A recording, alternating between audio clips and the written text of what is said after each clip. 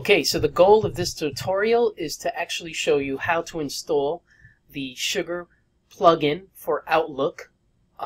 This will connect Sugar CRM and your Outlook versions so that your contacts, leads can be synchronized. So any contact in Outlook will be automatically synchronized over to Sugar. Your calendars and tasks can be synchronized. So if you're managing tasks and follow-ups in Outlook, you can synchronize that over to Sugar CRM.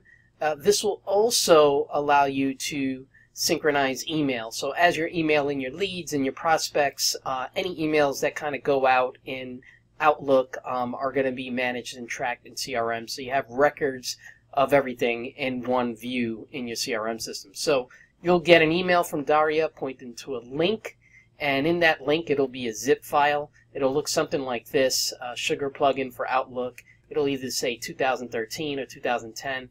What you want to do is in Windows Explorer, open that.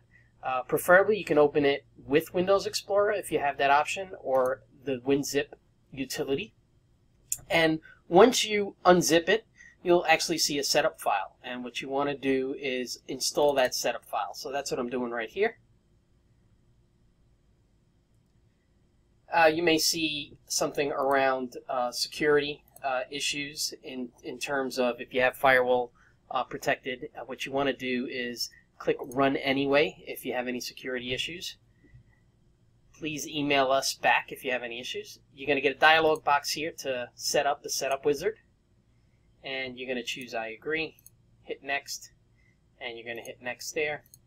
And this is going to proceed to install. And once you install that, you're going to hit Close.